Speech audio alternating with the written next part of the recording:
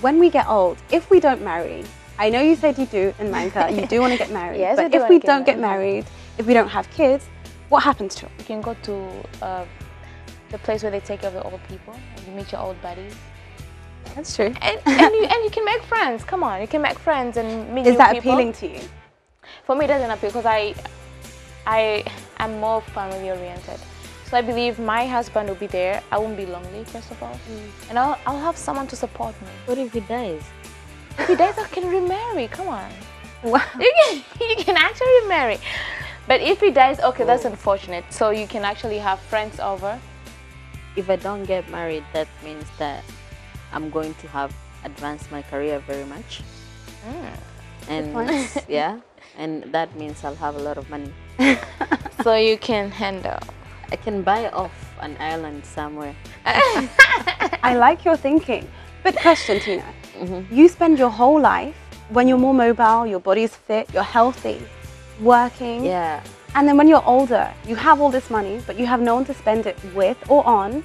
And I mean, you're older, you're fragile, you can't travel like you used to. That's a good question. What happens then? Because my plan B was, if I don't get married, I was going to open a foundation.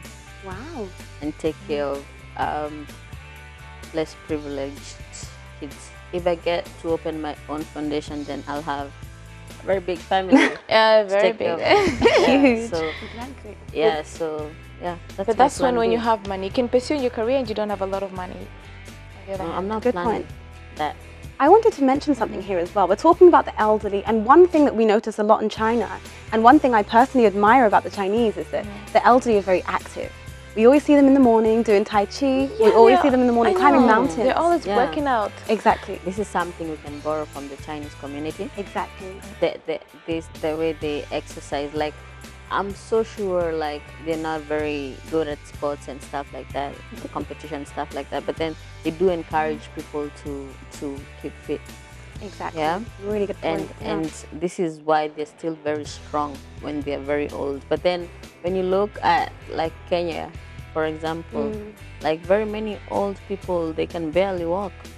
But most of the old people, like maybe in Tanzania, most of the old people, they work in the plantation. Oh, yeah. So that's part of their exercise actually.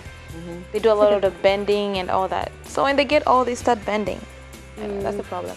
But still, they do exercise a lot and they walk kilometers. Oh, those ones are heroes. I know we're all in our 20s now, getting older, but we have a lot of time left. As we get older, how do you see yourself forming? Do you see yourself living a more Chinese lifestyle in the sense that we're active, we're participating in our families' lives? How do you see it happening?